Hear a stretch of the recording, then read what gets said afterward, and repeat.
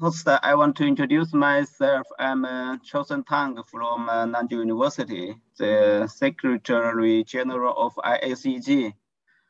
And first of all, I would like to welcome all of you to this ISEG webinar series on behalf of ISEG President Professor Bin Shi and ISEG. So thank you for your attending. The ISEG webinar series is a new ISEG event. We will periodically invite distinguished speakers in and out of our society to talk about the latest innovations and the researches in environmental geotechnology. So today is the launch date.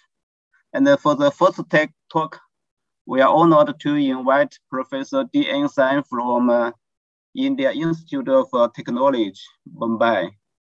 I think many of you know Professor Singh for his outstanding achievements and reputation on environmental geotechnology. Professor Singh has founded the Journal of Environmental Geotechnics and has been its editor-in-chief.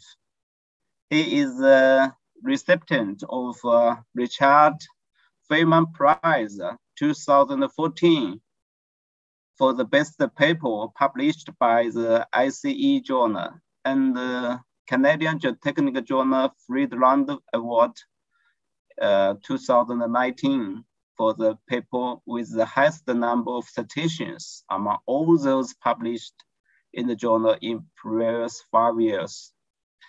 Professor Singh is a fellow of Indian National Academy of Engineering, New Delhi, and ASCE America, and ICE UK. Today, his topic is environmental geotechnology, the way forward. So let's welcome Professor Singh. Professor Singh, now it's your time. Thank you very much, Professor Chang. It's my pleasure to be here and expressing my thoughts in terms of what environmental geotechnology was, what it is, and what it is going to be.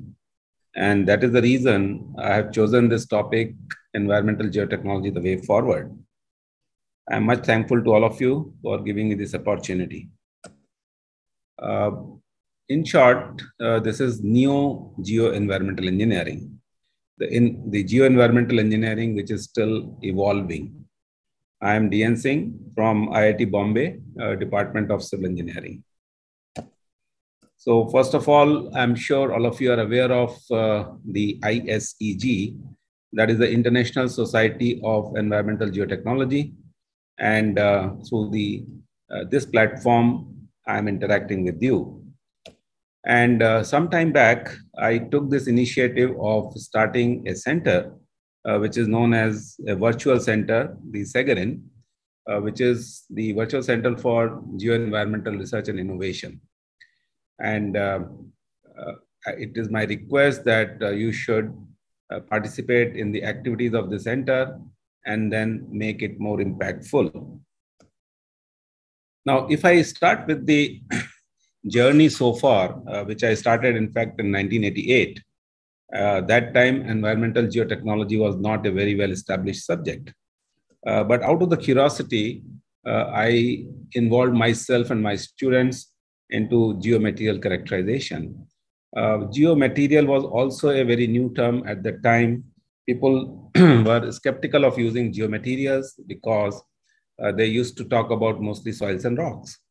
But this term, when it got introduced, it encompasses everything and anything which is lying beneath the subsurface or the ground. So most of the work which has been done in early 90s was related to mechanical, chemical, thermal, electrical, radioactive, and biological characteristics of the geomaterials. And later on, this concept came in picture that geomaterials could be naturally occurring, like soils and the rocks, and the groundwater also, and they could be produced anthropogenically also, the human intervention. So we spent a lot of time, about 20 years or so, in studying how soil contaminant interaction occurs. And this is where we talked about sorption, desorption characteristics, contaminant transport modeling, radioactive waste disposal. Then we discussed about the industrial byproducts like fly ash, converting them into zeolites, which is a good example of mineralogical transformation, bauxite residues, coal washery rejects, LD slag, permeable reactive barriers, sustainable infrastructure development, and so on.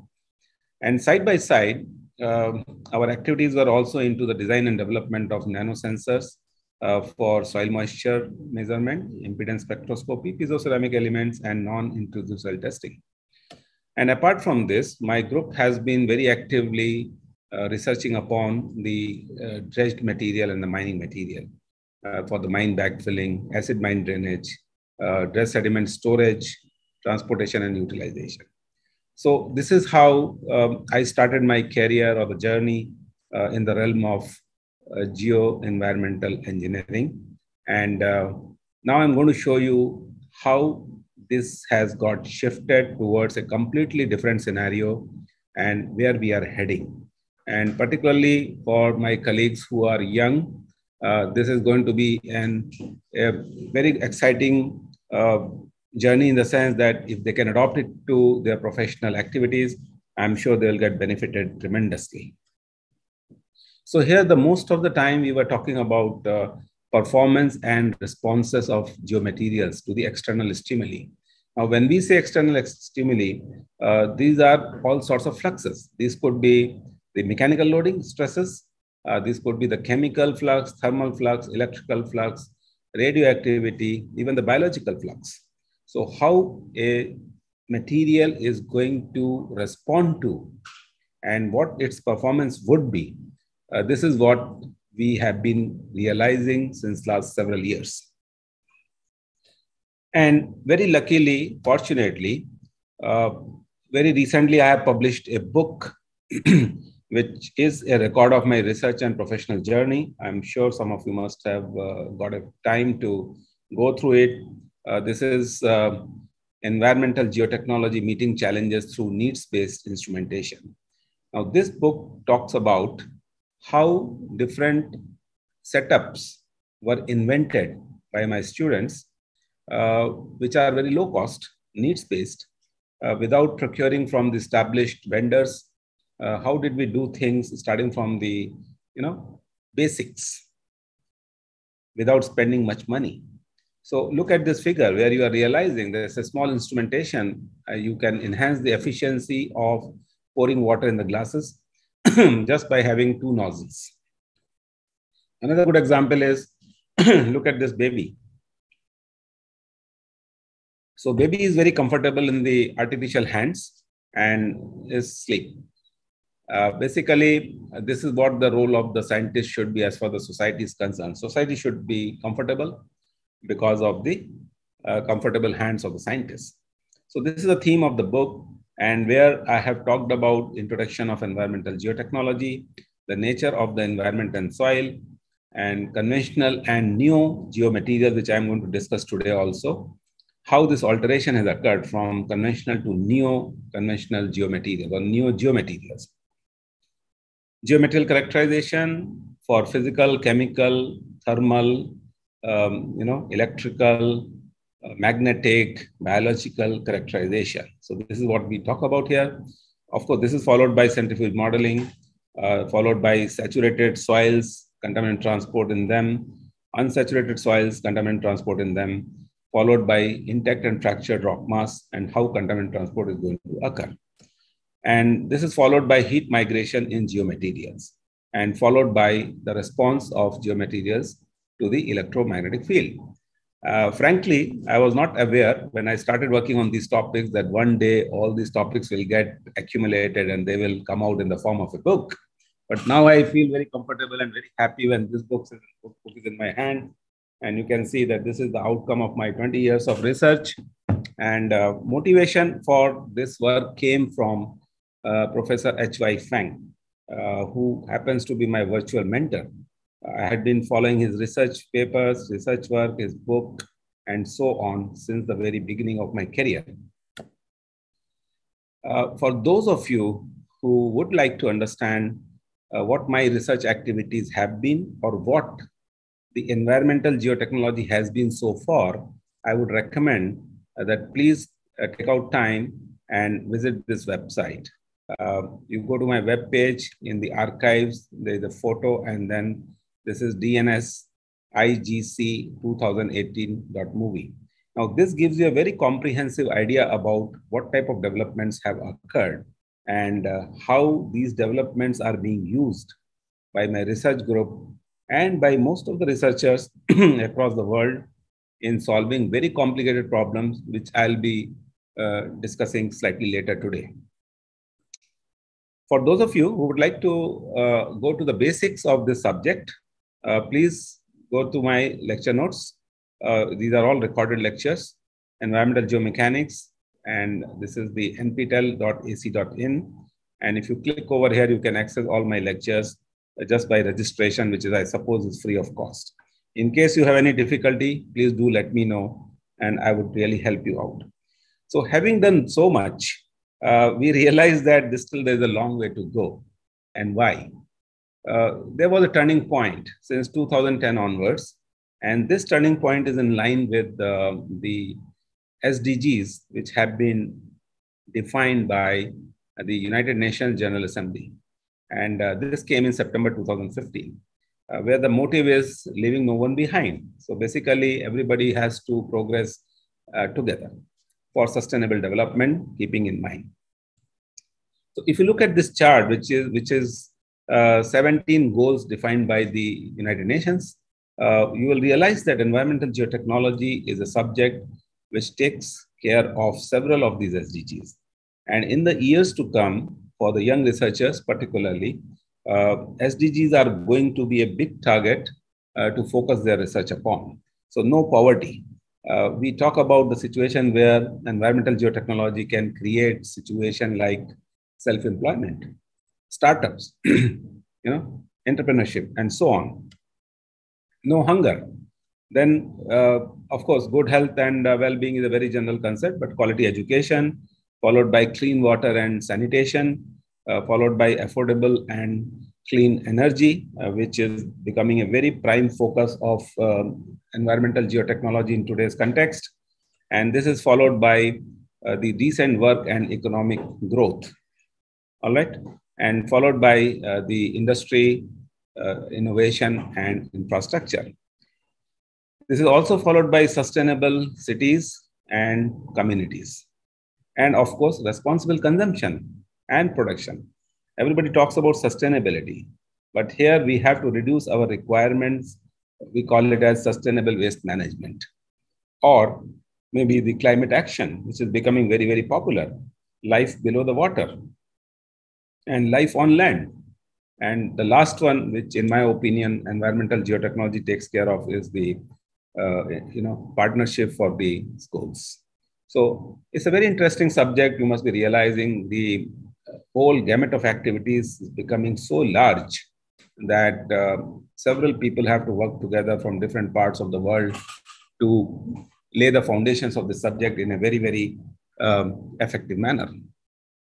So in line with these goals of SDG, what we did is we started working on these topics several years back, but now we are trying to formulate our activities in such a manner that they become in line with SDGs. So what is the way forward? And in other words, what are the subtopics which can be explored? So the first thing which comes to my mind is the new materials. The new materials are the ones which are being produced by mankind, human beings, because of industrial revolution, because of too much of industrialization, because of too much of colonization, too much of infrastructure development, population growth, and so on. So these are the materials which have been created anthropogenically, man-made. They can be considered as soils also. So the whole idea is, if I can convert these materials into these soils, and these soils, if they can be utilized for replenishment or creation of the agriculture fields and so on, or infrastructure, that would be really fantastic.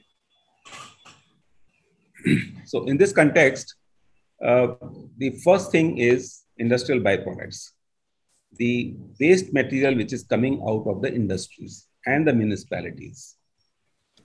Now, the list is very long, and the whole idea is, and this is where environmental geotechnology takes a very interesting twist, for shaping up the society and fulfilling the SDGs. That is bauxite residues, the red mud, which we normally talk about, followed by the slags, which are coming out of the steel making process, the ash from combustion, the biomine waste, which comes out of the municipal solid waste, and followed by the mine tailings and overburden from the mining, the construction and demolition debris or the waste material, dredge sediments. Many countries are having a huge coastal line, and in case you want to maintain the ports and the channels, you have to dredge. And the biggest issue is what to do with the dredge material. So each of these topics is a big subject in itself. And I'm sure many of us are working in this area. And we are trying to come out with the solutions which can make the society better. Agricultural waste, pole washery residues, waste rubber, and so on. So when we talk about the industrial byproducts and the municipal byproducts, the whole idea is to talk about the sustainable development and circular economy. So I'm sure you must have realized that environmental geotechnology is also going to interface with sustainability aspects, development of the society, and circular economy. So this is a very interesting thought which should be kept in, or should be brought to the practice. The second is municipal solid waste. Many of us are working in this area, and this is where a lot of activities are to be done. How to create the material which is coming out of municipal solid waste, which normally we call as landfill mined soil-like fraction, LFMSF, or even sometimes the sewage and water treatment plants and sediments. We call them as ISEGs. So each one of these topics which I'm writing would require several years of efforts to be made by researchers. We have been doing some research in this context. So the whole idea is that if you want to stop formation of these type of mountains, what we have to do is we have to evolve methodologies for faster decomposition and degradation of the municipal solid waste. This is where the degradation comes first in the geomechanics, environmental geomechanics, where we have never talked about the degradation of the porous media or the control volume. These thoughts are actually making the subject more interesting and more challenging. Similarly, when you want to get rid of these landfills, what is known as the landfill biomining, the big question would be, whatever fractions are coming out of the landfills, which have not decomposed over a period of time, LFMSF, plastics, metals, can we create composites out of it? And these composites creation is going to solve the problem of the today's world, because most of the infrastructure requires natural resources, which are depleting. So these type of thoughts are also very, very interesting and very contemporary. And I'm sure in the days to come, they are going to be a part of environmental geotechnology. The second major subtopic in this category would be emerging contaminants. So emerging contaminants, the list is very big, and all of us have gone through the recent crisis which mankind has faced. Microplastics, they have origin from the landfills or different types of activities where the landfills are supposed to be the hotspot of creation of the microplastics, antibiotic resistant genes, bacteria, and how do they migrate in the porous medium. Their identification and characterization, what is their fate, migration, decomposition, interaction with the porous media, and so on. And what are the engineering solutions to remediate them, clean up the soils, rejuvenate the soil?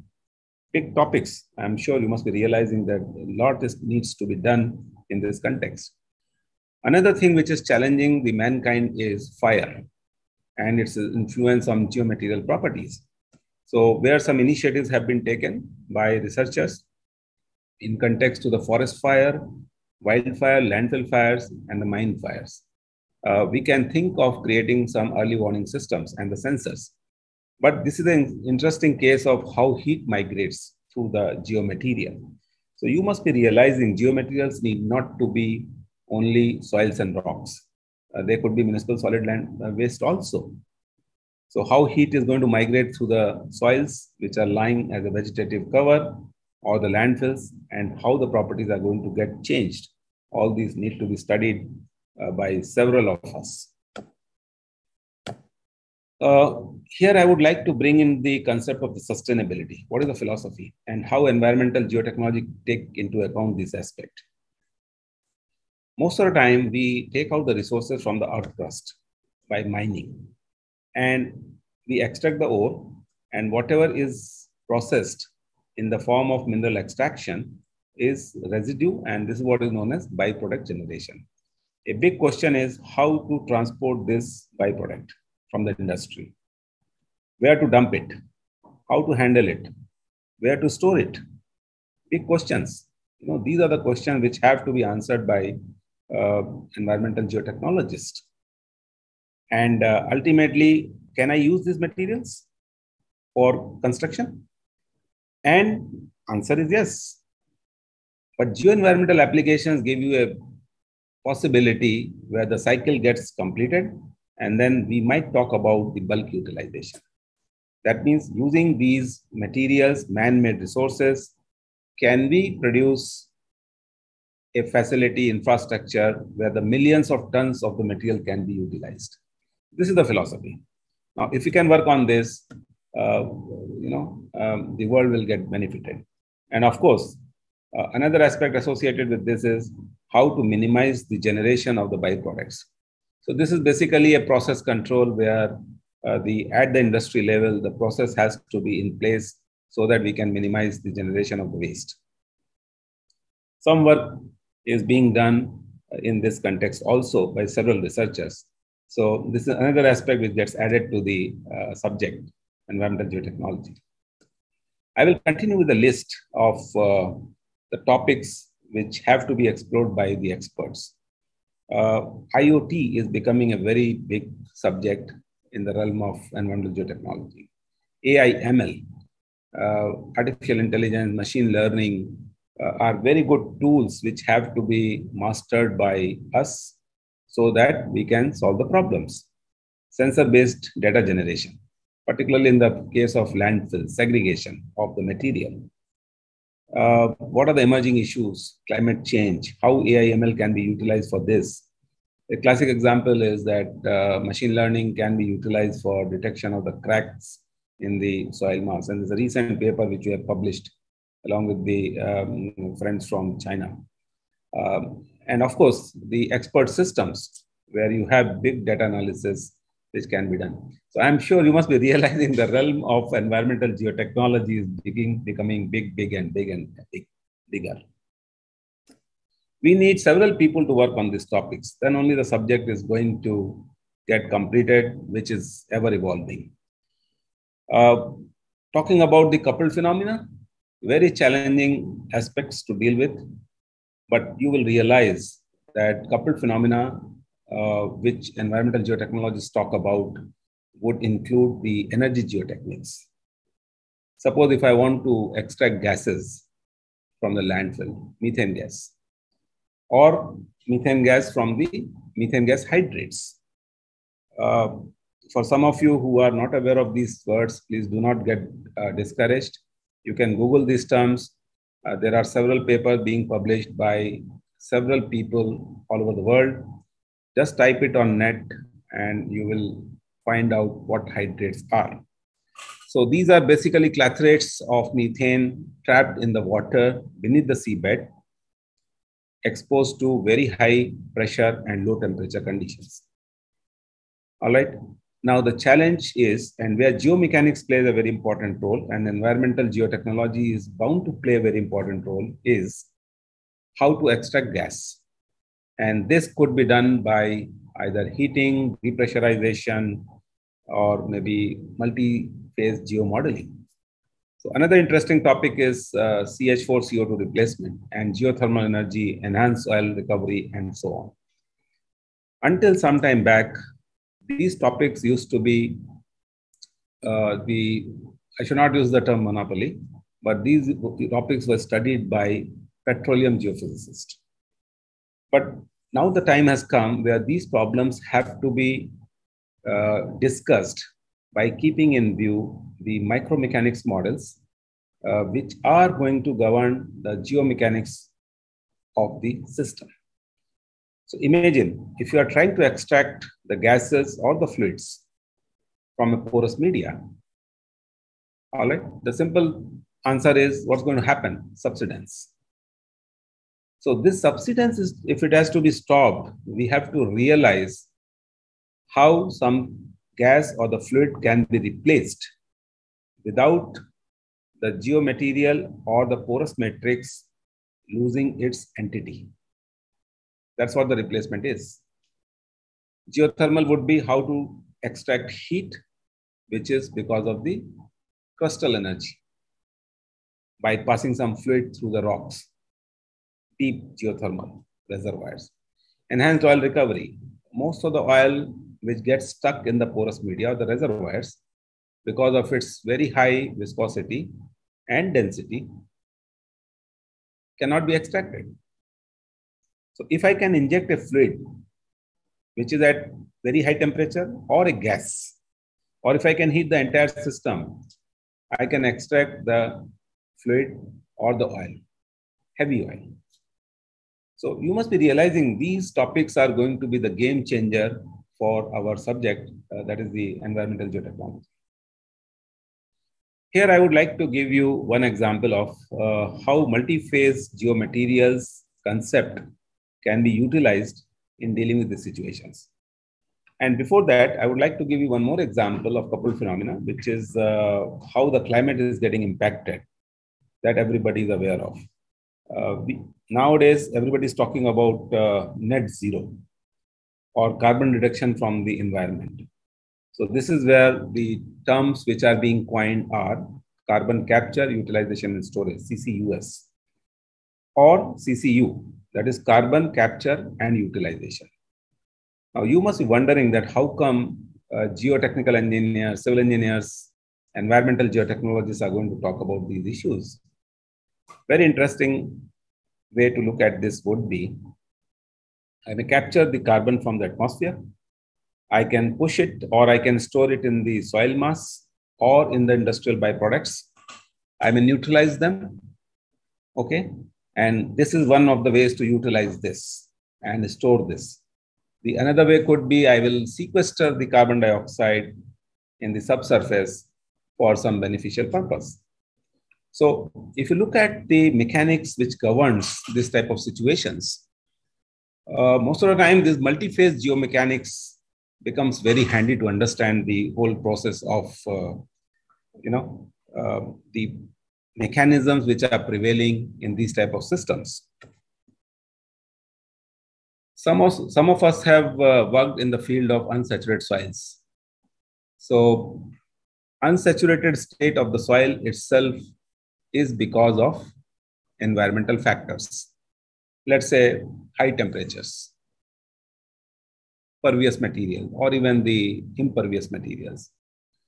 So this is going to be the influence of heating to the geomaterial, which is causing a state of material which is unsaturated. So in my opinion, unsaturated state of the soils is also because of environmental factors. And this is where we talk about osmotic suction, metric suction, and we have talked about soil water characteristic curve. The time has come to redefine this, as I'll be discussing after some time.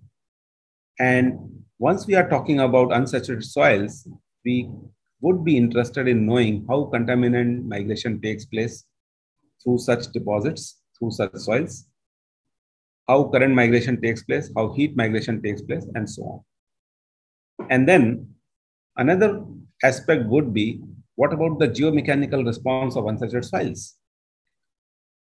So if I would like to say that this is the system or the matrix of the material, where M corresponds to the minerals, UW corresponds to unfrozen water content, and G corresponds to the gases. I have introduced another concept of frozen water and unfrozen water. That means the climatic conditions are so adverse or so extreme that the poor solution or the water which was present in the soil has got frozen, either fully or partially. So I'm sure you must be realizing this is the another component which is getting added up to the realm of environmental geotechnology. So how geomechanical properties like compressibility, shear strength, wave velocities, deformation characteristics are going to get changed is becoming very important to study, because most of the deposits in nature are not saturated, they are unsaturated. Now, if I superimpose the effect of extreme pressure temperature conditions and microbial activities, this also falls under the category of multi-phase geomaterials. How? Look at this. Extreme pressure temperature conditions might result in the freezing of soils. And freezing of soils is because of the sub-zero temperatures, where the cryosections are going to develop. So earlier, in case of unsaturated soils, we talked about soil water characteristic curve. When the soils get frozen, what we will be talking about is, or what we require is, soil freezing characteristic curve. The way SWCC gave you all the indications of permeability, unsaturated hydraulic conductivity, strength parameters, heat migration, contaminant transport, the whole gamut of activities, the same thing can be done with SFCC, provided we can develop this. So what you'll have to do is, SFCC is a relationship between how much ice is getting formed at a given temperature. And this is going to be a game changer. Because freeze-thaw cycles, if I want to study and how the material loses its characteristics or the mechanical strength, I have to study SFCC. So from a mineral, unfrozen water, gas system, I have introduced another phase of the material in the matrix of the soil, which is the frozen water content. I'm sure those of you who are working in this area would realize that the complication has got increased. And you need to develop instrumentation so that, first of all, you can differentiate between what is the fraction of the soil which is getting affected due to very high pressure, low temperature conditions, and water remains unfrozen, as well as certain water becomes frozen. It's a typical hydrates, which everybody is trying to develop mathematically or doing experiments and so on.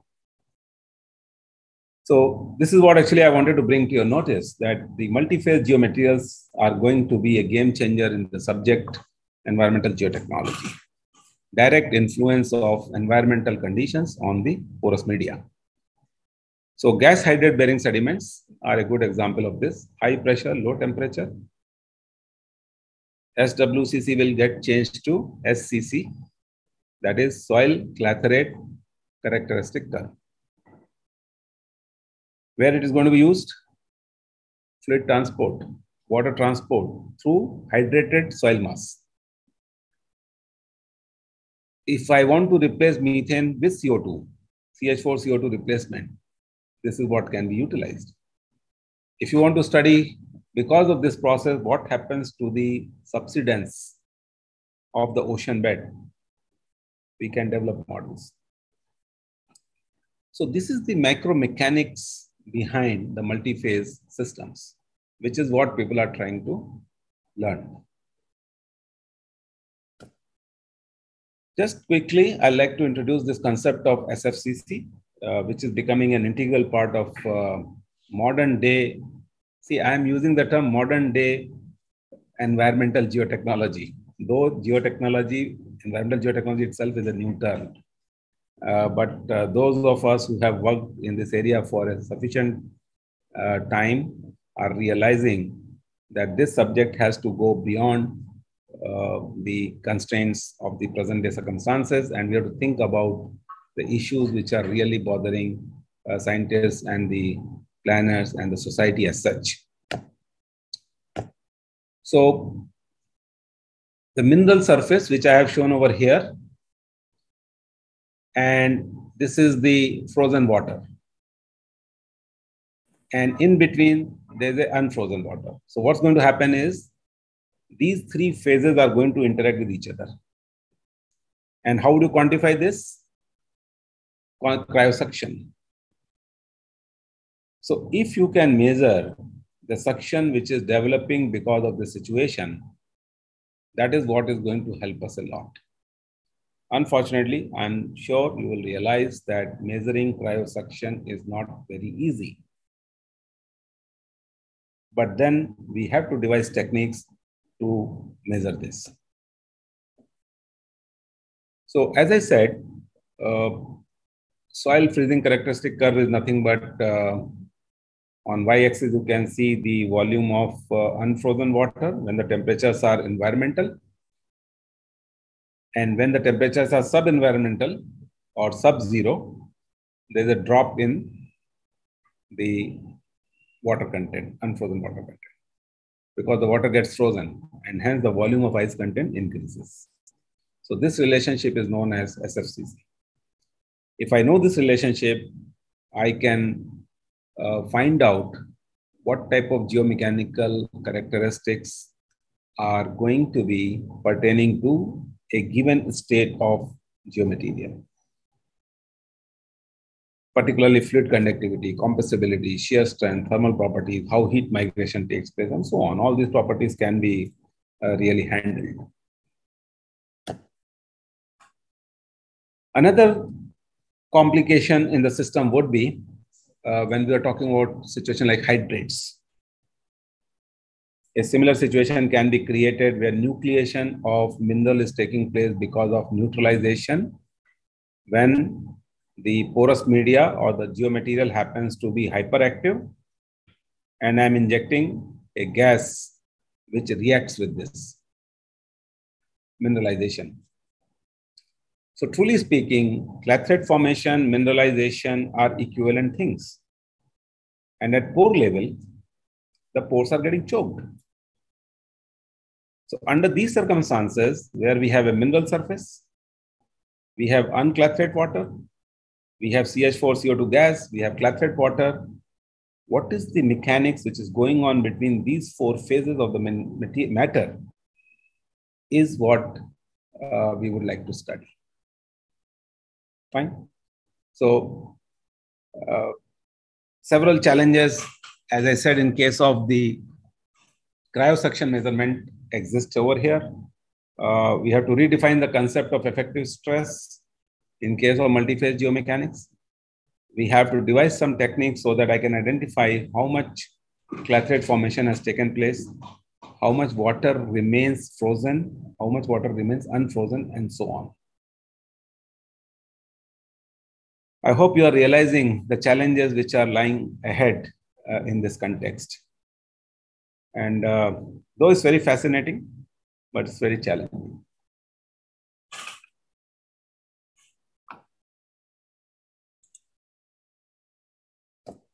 Another big subtopic, which in my opinion is going to be a trendsetter in the days to come, is biogeointerface in multi-phase porous media. The bioactivity, and I'm sure many of us are working in this area and very good papers are being published. I'm so happy that people are trying to study what type of bioactivity occurs in the geomaterials by simulating it in the laboratory and the field conditions, and by mathematical modeling also. So the biogeointerface is something which is microbial, bacterial, MICP, you must have heard of, which involves biomolecular mechanics to deal with, microbial induced calcite precipitation, biogas formation. One of the good examples of biogas formation is methane hydrates. Bacteria produces the methane gas, and that gas trapped at very high pressure, low temperature condition, hydrates get formed, biofilms. And ultimately, whether the geomaterial is getting degraded because of decomposition, microbial decomposition, or it might be getting upgraded. So look at the sands.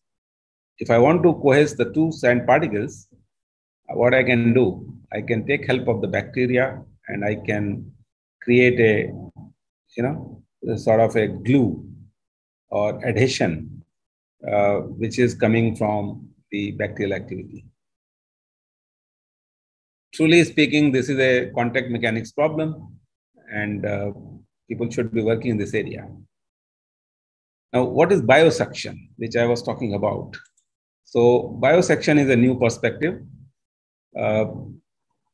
Earlier, we were talking about the metric suction, osmotic suction, because of the capillary forces or the presence of salts. Now, when biosuction comes in the system, this has to be defined by the microbial activity. Unfortunately, not much studies have been done, to my knowledge, on quantification of biosuction. Though one of my students has worked in an area, and we have shown that there is a definite difference between metric suction, osmotic suction, and biosuction, but there's a long way to go. And this seems to be a very interesting area for the neo-geoenvironmental technology. Plus, add to this the cryosuction, which is what we were discussing about. So as far as the suction measurement is concerned, rather than having two components, I think the need of the hour is to define 4 components: metric suction, osmotic suction, biosuction, and cryosuction. Then only we can study the response of the material in the best possible manner.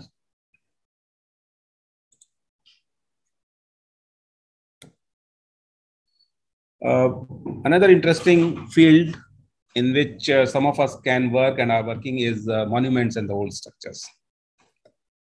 Conservation, durability, weathering actions, how to rehabilitate such type of structures is a big challenge. This is where the new materials can be utilized to overcome the weathering process, making the system more durable, reducing the weathering action, and so on. This is a very hot topic now: pandemics, disaster, and destruction management. I hope you can understand pandemic. We have just gone through disaster and destruction. What is happening right now, we must be realizing in a big way. And I feel that environmental geotechnologies can play a very important role in mitigating this. Pathogenic contaminants, barrier systems, geohazard mitigation, forensic engineering, which are becoming more socio-techno, legal, political aspects, international politics also. All right. This is what is going to be the realm of geoenvironmentalist. And of course, mining, mineral processing, and geoenvironment, which has been studied by researchers. The concepts are quite clear, and people are talking about how industrial byproducts can be utilized for controlling the acid mine drainage, what to do with the mine tailings, how to suppress the dust and the leaching which are coming out of these processing units and the stacks. One more area which comes to my mind is infrastructure on challenging and geomaterials in the deposits. And this is where land creation is very well known to everybody. The land reclamation by using the dredge sediments. But now the time has come where the dredge sediments are also not found fit for reclamation process. And the reason is mostly they are organic and contaminated. So a big challenge is, if you are dealing with the organic dredge sediments, which are contaminated also, how will you handle them? How will you create land out of it? How will you create infrastructure? Quite challenging task. And of course, the sky is the limit to imagination. And I always think that Cold region geomechanics, which many of us have done. In fact, the cold region is frozen soils. No wonder in days to come, environmental geotechnologists will also be talking about the lunar mechanics and Martian mechanics, which is going to be the extraterrestrial.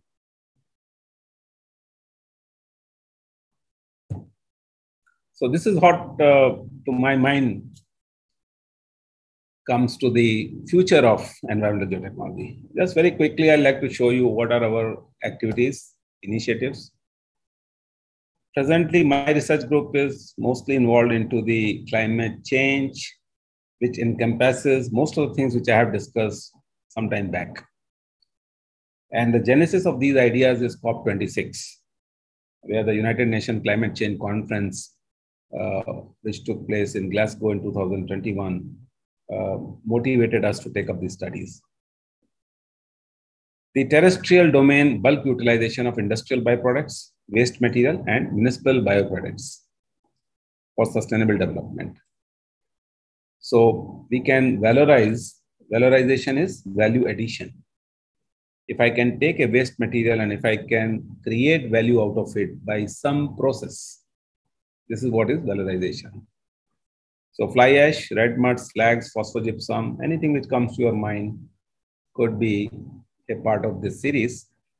And what I can do is I can create man-made soils by neutralizing these byproducts or by bio-augmenting it with the help of CCUS, carbon capture, utilization, and storage.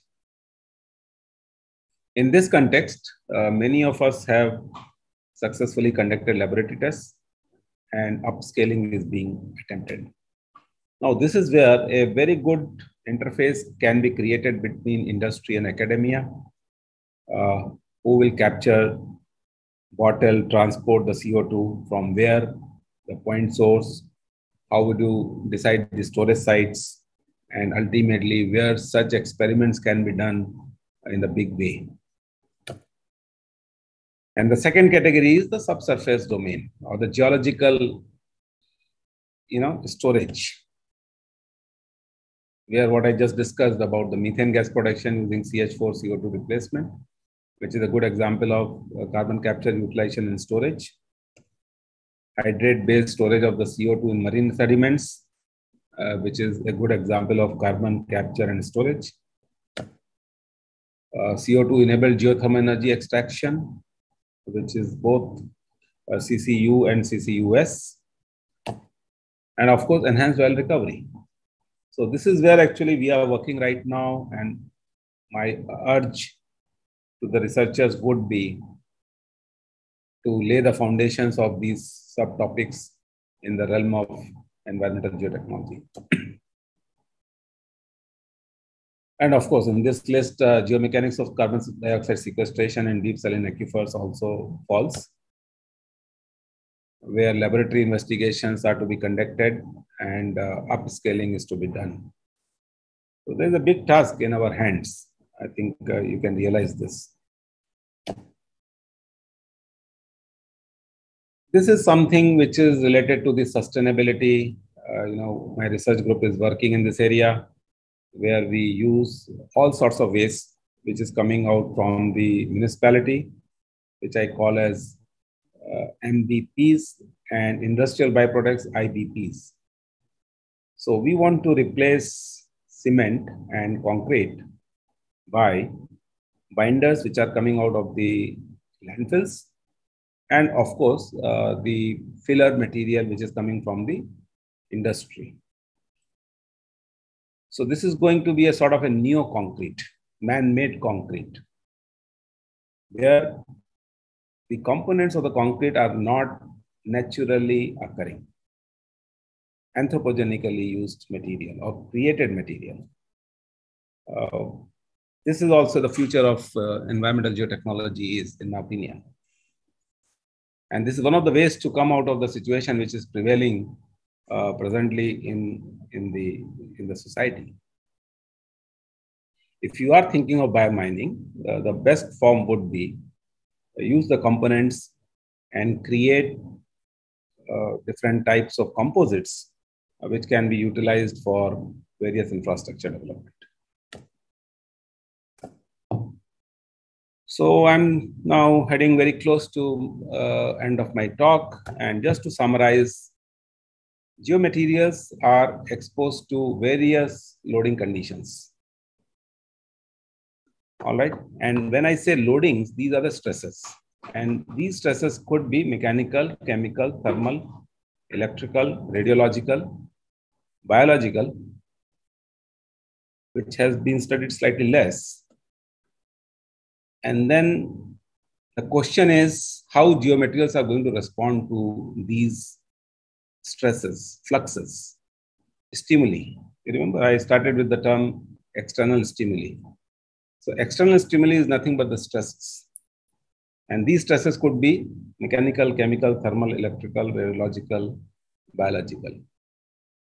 So people have to work on how to create characterization schemes and how these materials are going to respond to the environmental forces. This would be a holistic geomaterial characterization utilization scheme. And this is where I use the term neo-geoenvironmental engineering for sustainable development. Again, I would like to emphasize geoenvironmental engineering or environmental geotechnology itself is very new. But we are now thinking of much ahead and trying to evolve neo-geoenvironmental engineering. And that is going to be a panacea for sustainable development. These are some pictures from a laboratory where I'm sitting right now and talking to all of you. As I said, the cryogenic conditions cannot be unfortunately stimulated much in the laboratory, though there are limited efforts. But the time has come where people have to move out of their laboratory and go to the field and execute these experiments to show their validity. This is going to be something which is a new idea. Well, the torchbearers are my research group who keep me quite motivated to take up these studies, which I'm sure you must have realized is not an easy walk. It's a tough process to learn, but I'm very thankful to my researchers and the research groups for educating me on these very intricate topics. Like gas hydrates, Lijit has finished his PhD, he has submitted his PhD, and he is the most ideal candidate for postdoc position now. My another student is Mr. Goli, who is working on biomine materials. He is about to finish his PhD in another one year's time. Then Pratsven Singh, who is working on rubber waste utilization. We are trying to create a subject known as waste mechanics, which I'm sure many of you are working on. But what is the mechanics of the rubber waste and why it becomes an ideal material for present day infrastructure development is we are trying. Then Mr. Rao is working on CH4CO2 replacement. Another student of mine, Fakra, is working on geothermal energy from abandoned oil and gas wells. One of my students, Kamran, is working on CCUS in industrial byproducts. Another student is working on enhanced oil recovery by using CCUS concept, Jayashri. And of course, my another student is working on AI/ML in geoenvironmental engineering. And of course, I would like to say my special thanks to Dr. Arif Mohammed, who finished his PhD and master's with me. And right now he's working as a postdoc at Cardiff University with Peter Cleland. And during the presentation, this presentation, creation and making of the slides, his help and discussion was very, very helpful to me. So I sincerely appreciate his involvement.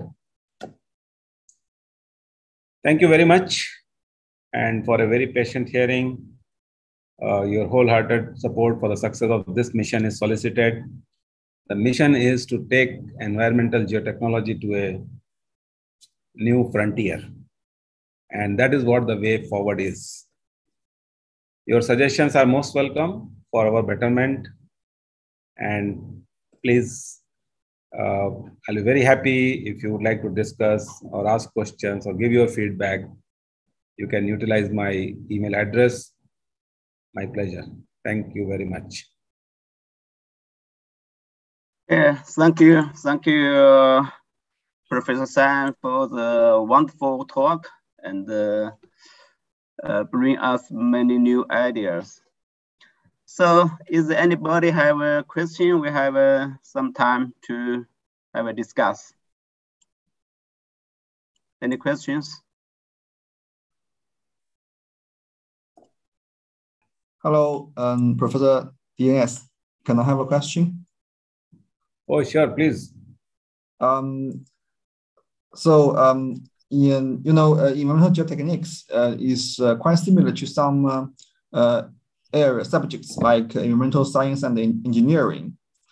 So, for example, for the topic of soil contamination and remediation, both environmental geotechnics and the other similar areas, they are doing researches in this same topic. So my question is, what our environmental geotechnique researchers can do to distinguish from other similar areas? So what we can do to do something? Can we do something like superior, or can we do something unique to distinguish from other subjects for the same? Yeah, I'm very happy that you have asked this question, Professor Shen. See, the point is environmental geotechnology basically tells us that we should come out from our compartments. So it's nothing like that I am doing this and he is doing this or she is doing this. You must be realizing that what our subject is trying to address is the contemporary issues. Solutions are different, problems are same. Environmental geotechnology, as I said, is still the porous media is our, main thing. How this porous media is getting influenced because of the environmental factors is a major question, which I'm sure other subjects are not really concentrating on. So our domain is mostly the porous matrix, which might undergo degradation, upgradation, decomposition, dissolution, mineralization, creation, formation, all adjectives. All right. So, this is what my understanding about the subject is, that whatever happens in the porous matrix, if we study it, should be the realm of future environmental geotechnology. Okay, thank you. My pleasure. Okay. Is there any other questions? Could I ask a question? Oh, yes, please.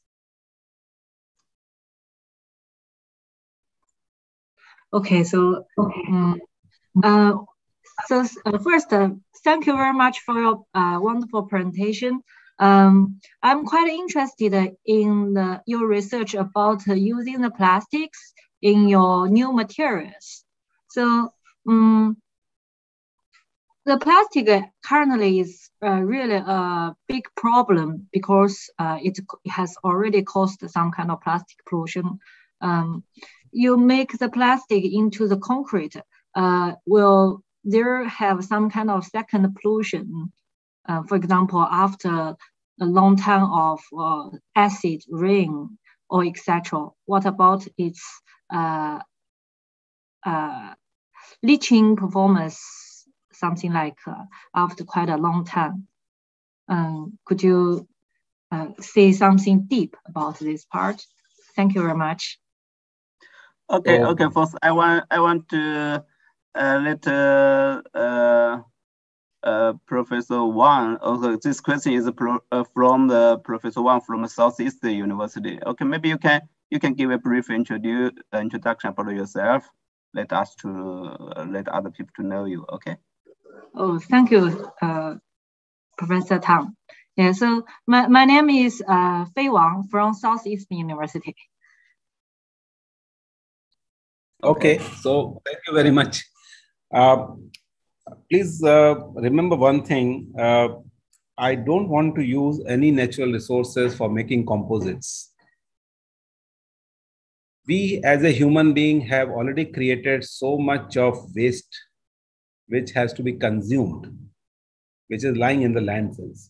So number one thing is that whatever is lying in the landfills should be consumed.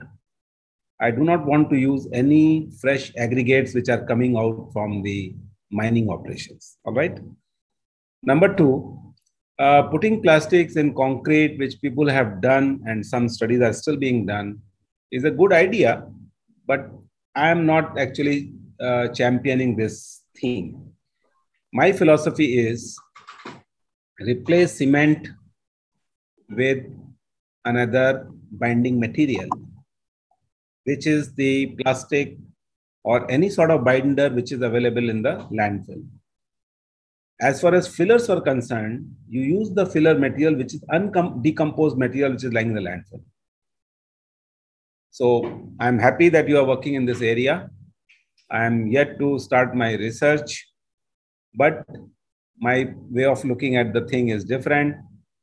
I want to utilize only waste materials to create the concrete. I hope this helps you in understanding what my thoughts are on sustainable development or sustainable infrastructure development by using the industrial waste and the municipal solid waste. Oh, thank you very much. Okay, thank you. Any other question? Thank you, DNS, for the excellent presentation. And thank you, Professor Tang, for organizing this session. I really enjoyed it. And I have a question. This is Mingliang Zhou from Tongji University. As we all know, AI and ML has become a trendy research topic in geotechnical research community. I would like to hear your view, based on your experience, how young researchers should utilize this tool, or we say it's a concept, to advance the environmental geotechnics research. Thank you. Thank you very much for this intriguing question. You are opening up a very big discussion by asking this question. As far as tools are concerned, AI, ML are excellent tools. But please remember one thing. Environmental geotechnology deals with several mechanisms and micromechanisms which happen inside the porous media because of the environmental activities. As long as you can include all these mechanisms in your models, training, learning is very good. Otherwise, these tools, which are based on mathematical framework, might mislead you. So one of my students who is working in this area, when she talks to me about AI ML, though we have published one paper also very recently with the Ninjang group and CST's group, we have used it for cracking characteristics of soils. I think my opinion would be one has to be very careful in selection of the data and remembering that several mechanisms are going to control the process. You cannot overlook them. All right. So as the situation is, you start with some models, get some approximate results, but keep refining it. And that is what is going to help. Ultimately, we want to create helping hands, helping eyes for us, which are quick to, let us say, segregate the waste, to identify the patterns, to tell us the answer very quickly that if this is the process, what is going to happen? And then what type of material this would be. Something of this sort. Very new area. I am also learning. And if you are a young researcher, please go ahead. Don't forget about the micromechanics which are happening in the background or in the material.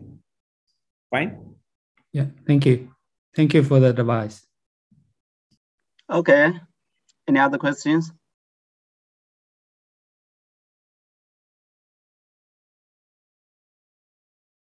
Is there any other body have a question, please?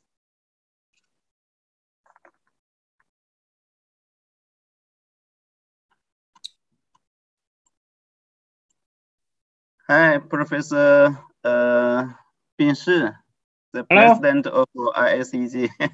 Yeah, hi. Hi, Yes, Professor Dian Singh. Okay, thank you very much for your time and excellent presentations. Yeah, it's wonderful. Yeah, I look with and a lot of research and study students and teachers and listening. I really great. It's really sorry. It's COVID-19. It's blockage. We can communication face to face. This is it's a pity. So I hope it's in future we can invite you to visit China, and also I go to your countries to visit. Okay. Yeah. Have you the COVID-19 in India? How about this COVID-19 in India now? No, Corona in India is not very alarming stage, not at very alarming stage. Everything is very normal, and hope that it will be absolutely normal in another couple of weeks or months. Yeah. So the recent trades and China is now is is more serious. So it's progress. Maybe it's have a relation to the environmental geotechnologies. Maybe you have some problems. Yeah. Yeah, pandemics and post-pandemic and post-disaster and man-made disasters are all becoming a part of our subject. Okay. Nice talking to you. Bye-bye. Yeah, okay. Thank you. Okay, bye-bye. Thank you very much. Thank you. Thank you.